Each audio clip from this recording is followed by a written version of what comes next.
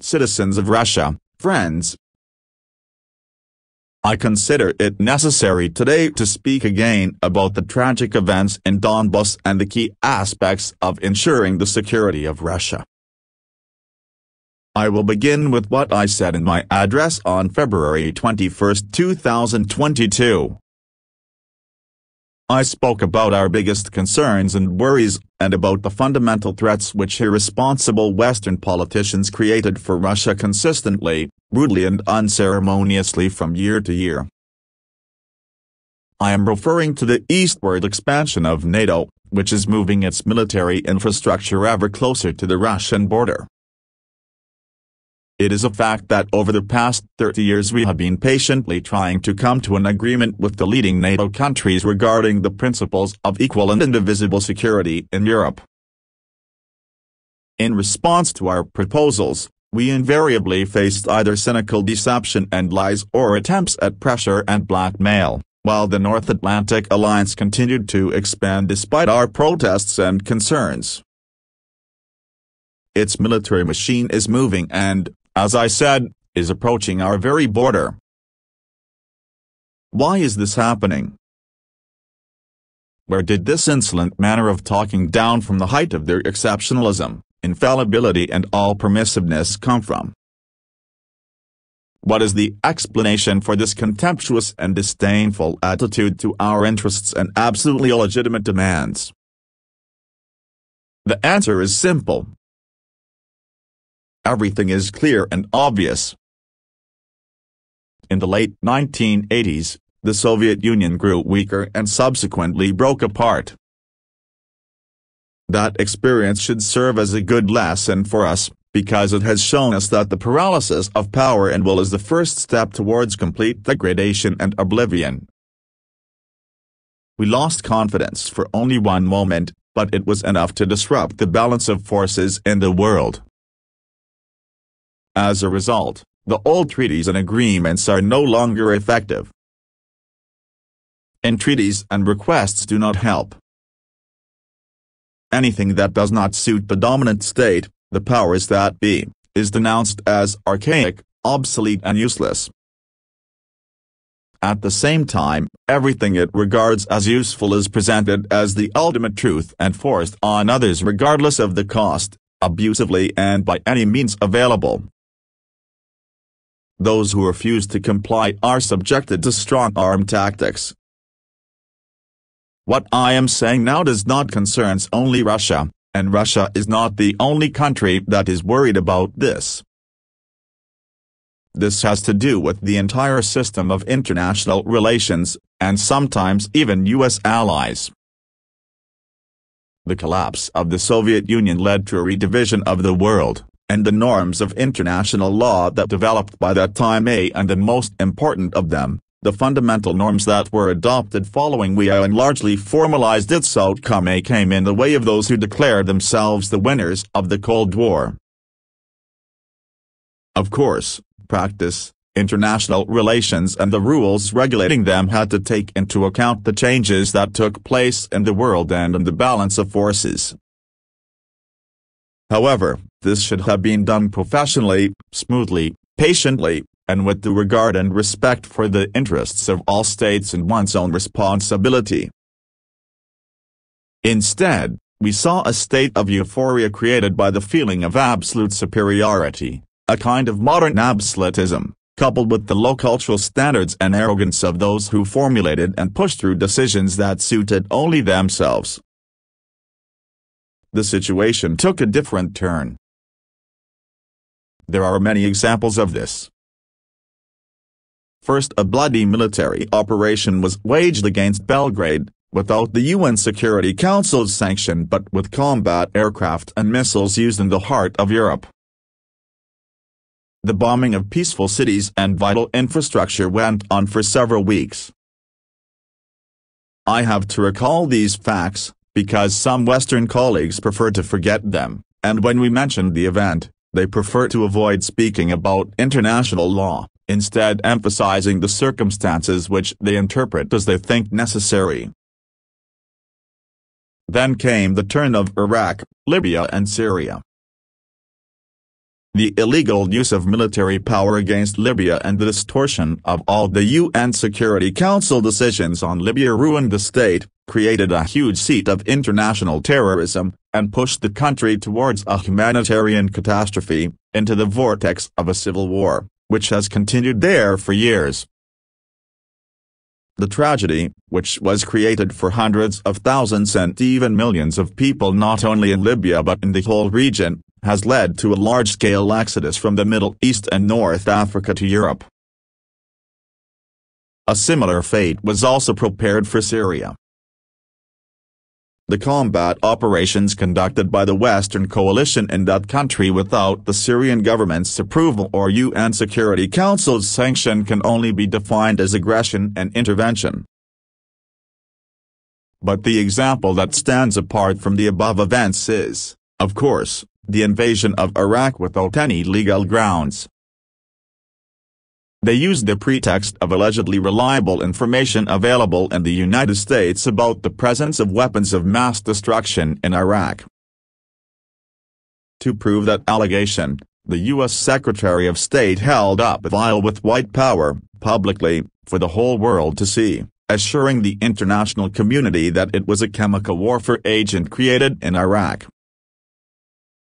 It later turned out that all of that was a fake and a sham, and that Iraq did not have any chemical weapons. Incredible and shocking but true. We witnessed lies made at the highest state level and voiced from the high UN rostrum. As a result, we see a tremendous loss in human life, damage, destruction, and a colossal upsurge of terrorism. Overall, it appears that nearly everywhere, in many regions of the world where the United States brought its law and order, this created bloody, non-healing wounds in the curse of international terrorism and extremism.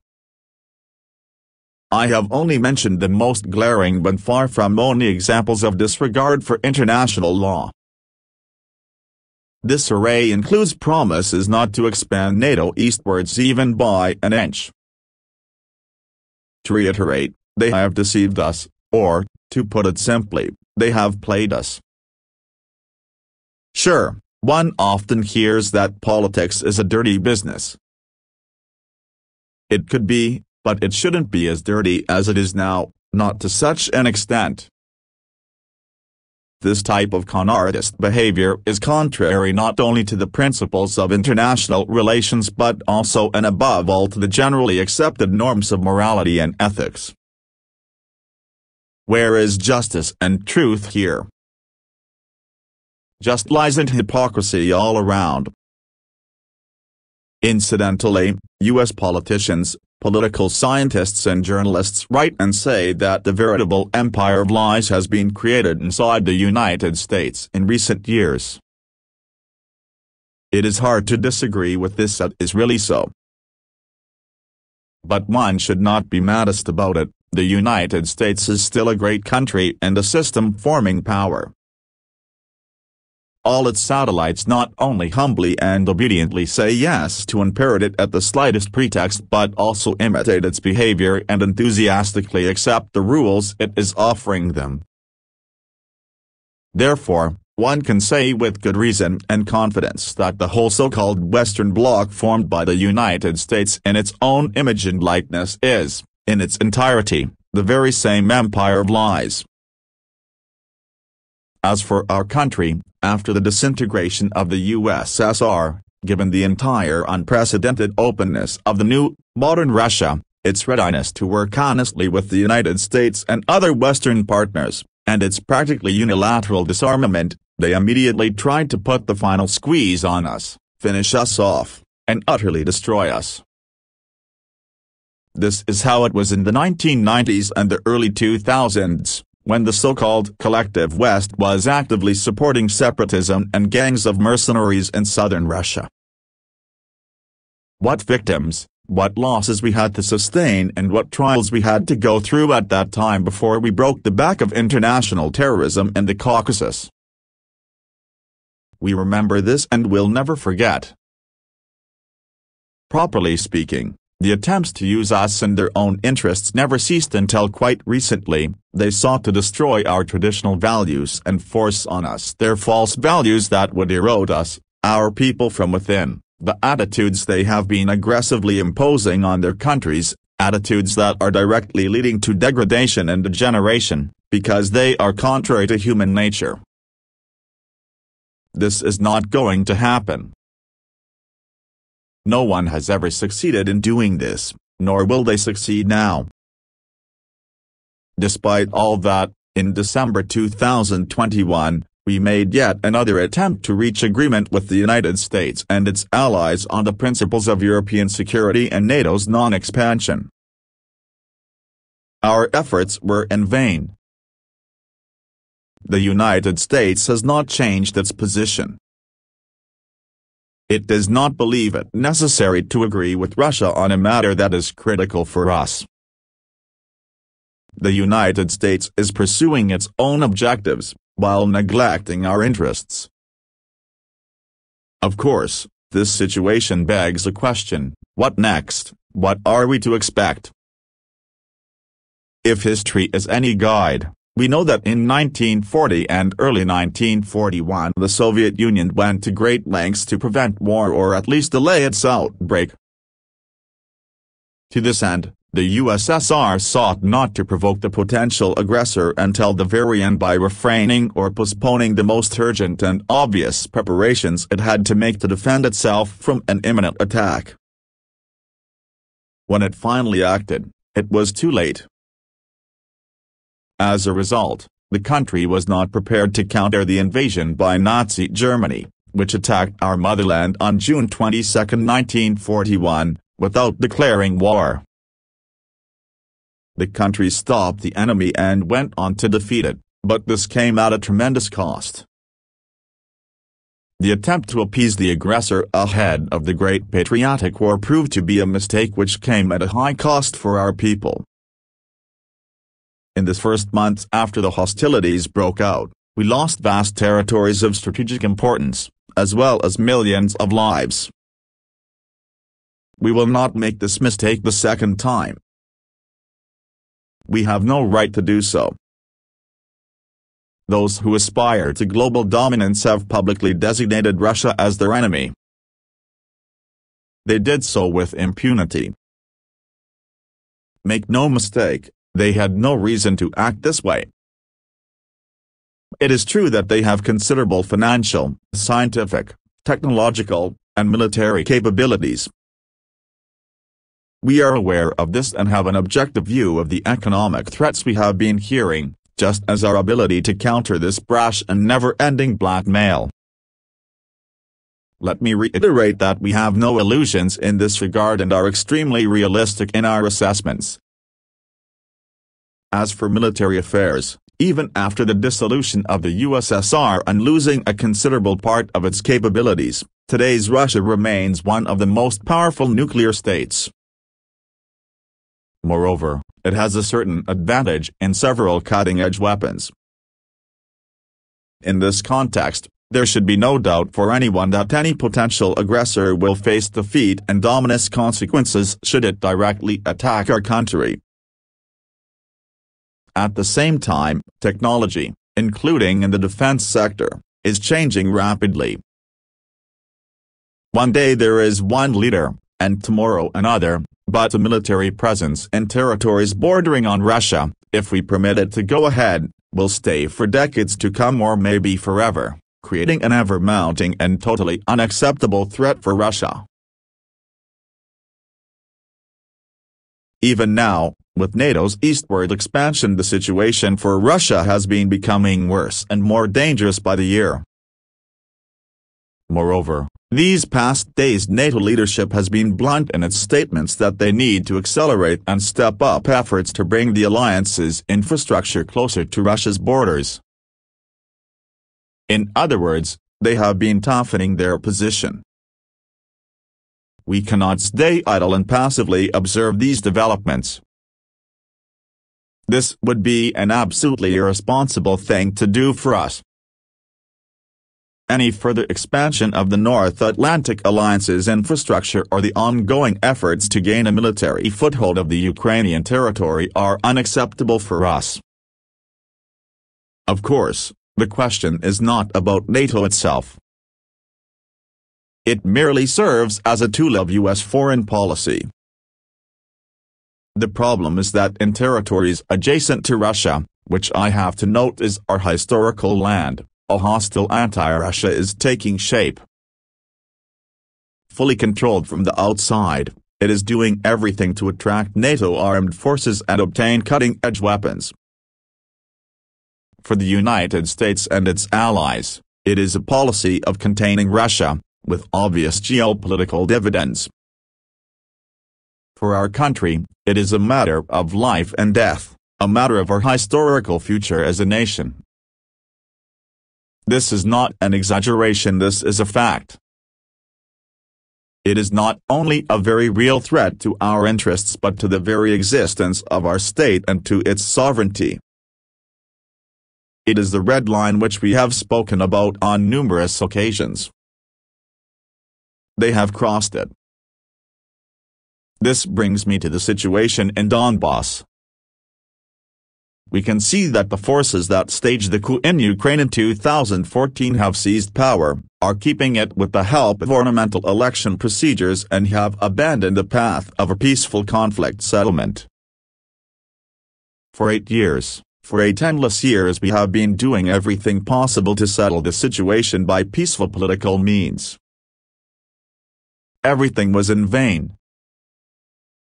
As I said in my previous address, you cannot look without compassion at what is happening there. It became impossible to tolerate it. We had to stop that atrocity, that genocide of the millions of people who lived there and who pinned their hopes on Russia, on all of us. It is their aspirations, the feelings and pain of these people that were the main motivating force behind our decision to recognize the independence of the Donbas People's Republics. I would like to additionally emphasize the following. Focused on their own goals, the leading NATO countries are supporting the far-right nationalists and neo-Nazis in Ukraine, those who will never forgive the people of Crimea and Sevastopol for freely making a choice to reunite with Russia. They will undoubtedly try to bring war to Crimea just as they have done in Donbass, to kill innocent people just as members of the punitive units of Ukrainian nationalists and Hitler's accomplices did during the Great Patriotic War. They have also openly laid claim to several other Russian regions. If we look at the sequence of events and the incoming reports, the showdown between Russia and these forces cannot be avoided. It is only a matter of time. They are getting ready and waiting for the right moment. Moreover, they went as far as aspire to acquire nuclear weapons. We will not let this happen. I have already said that Russia accepted the new geopolitical reality after the dissolution of the USSR. We have been treating all new post-Soviet states with respect and will continue to act this way. We respect her and will respect their sovereignty, as proven by the assistance we provided to Kazakhstan when it faced tragic events and a challenge in terms of its statehood and integrity. However, Russia cannot feel safe, develop, and exist while facing a permanent threat from the territory of today's Ukraine. Let me remind you that in 2008-2005 we used our military to push back against terrorists in the Caucasus and stood up for the integrity of our state. We preserved Russia. In 2014, we supported the people of Crimea and Sevastopol. In 2015, we used our armed forces to create a reliable shield that prevented terrorists from Syria from penetrating Russia. This was a matter of defending ourselves. We had no other choice. The same is happening today. They did not leave us any other option for defending Russia and our people, other than the one we are forced to use today. In these circumstances, we have to take bold and immediate action. The People's Republics of Donbas have asked Russia for help. In this context, in accordance with Article 51, Chapter 7, of the UN Charter, with permission of Russia's Federation Council, and in execution of the Treaties of Friendship and Mutual Assistance with the Donetsk People's Republic and Lugansk People's Republic, ratified by the Federal Assembly on February 22, I made a decision to carry out a special military operation. The purpose of this operation is to protect people who, for 8 years now, have been facing humiliation and genocide perpetrated by the Kiev regime.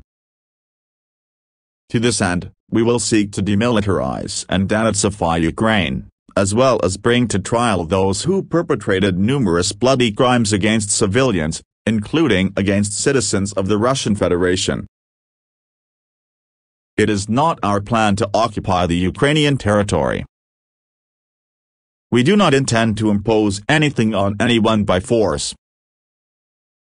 At the same time, we have been hearing an increasing number of statements coming from the West that there is no need anymore to abide by the documents setting forth the outcomes of World War II, as signed by the totalitarian Soviet regime. How can we respond to that? The outcomes of World War II and the sacrifices our people had to make to defeat Nazism are sacred. This does not contradict the high values of human rights and freedoms in the reality that emerged over the post-war decades. This does not mean that nations cannot enjoy the right to self-determination, which is enshrined in Article 1 of the UN Charter. Let me remind you that the people living in territories which are part of today's Ukraine were not asked how they want to build their lives when the USSR was created or after World War II. Freedom guides our policy, the freedom to choose independently our future and the future of our children. We believe that all the peoples living in today's Ukraine, anyone who wants to do this, must be able to enjoy this right to make a free choice. In this context, I would like to address the citizens of Ukraine. In 2014, Russia was obliged to protect the people of Crimea and Sevastopol from those who you yourself call Nats. The people of Crimea and Sevastopol made their choice in favor of being with their historical homeland, Russia, and we supported their choice. As I said, we could not act otherwise. The current events have nothing to do with a desire to infringe on the interests of Ukraine and the Ukrainian people. They are connected with the defending Russia from those who have taken Ukraine hostage and are trying to use it against their country and their people. I reiterate, we are acting to defend ourselves from the threats created for us and from a worse peril than what is happening now. I am asking you, however hard this may be, to understand this and to work together with us so as to turn this tragic page as soon as possible and to move forward together, without allowing anyone to interfere in our affairs and our relations but developing them independently, so as to create favorable conditions for overcoming all these problems and to strengthen us from within as a single whole, despite the existence of state borders. I believe in this, in our common future. I would also like to address the military personnel of the Ukrainian armed forces. Comrade officers. Your fathers, grandfathers and great-grandfathers did not fight the Nazi occupiers and did not defend our common motherland to allow today's neo-Nazis to seize power in Ukraine. You swore the oath of allegiance to the Ukrainian people and not to the junta, the people's adversary which is plundering Ukraine and humiliating the Ukrainian people. I urge you to refuse to carry out their criminal orders. I urge you to immediately lay down arms and go home. I will explain what this means, the military personnel of the Ukrainian army who do this will be able to freely leave the zone of hostilities and return to their families. I want to emphasize again that all responsibility for the possible bloodshed will lie fully and wholly with the ruling Ukrainian regime.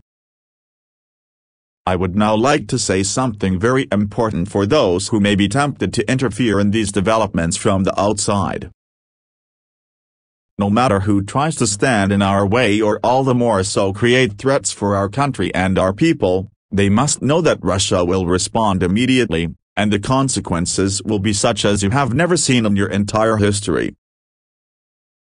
No matter how the events unfold, we are ready. All the necessary decisions in this regard have been taken. I hope that my words will be heard. Citizens of Russia. The culture and values, experience and traditions of our ancestors invariably provided a powerful underpinning for the well-being and the very existence of entire states and nations, their success and viability. Of course, this directly depends on the ability to quickly adapt to constant change, maintain social cohesion, and readiness to consolidate and summon all the available forces in order to move forward. We always need to be strong, but this strength can take on different forms. The empire of lies, which I mentioned in the beginning of my speech, proceeds in its policy primarily from rough, direct force. This is when our saying on being all brawn and no brains applies. We all know that having justice and truth on our side is what makes us truly strong. If this is the case, it would be hard to disagree with the fact that it is our strength and our readiness to fight that are the bedrock of independence and sovereignty and provide the necessary foundation for building a reliable future for your home, your family, and your motherland. Dear compatriots, I am certain that devoted soldiers and officers of Russia's armed forces will perform their duty with professionalism and courage. I have no doubt that the government institutions at all levels and specialists will work effectively to guarantee the stability of our economy, financial system and social well-being, and the same applies to corporate executives and the entire business community. I hope that all parliamentary parties and civil society take a consolidated, patriotic position. At the end of the day, the future of Russia is in the hands of its multi-ethnic people, as has always been the case in our history. This means that the decisions that I made will be executed, that we will achieve the goals we have set, and reliably guarantee the security of our motherland. I believe in your support and the invincible force rooted in the love for our fatherland.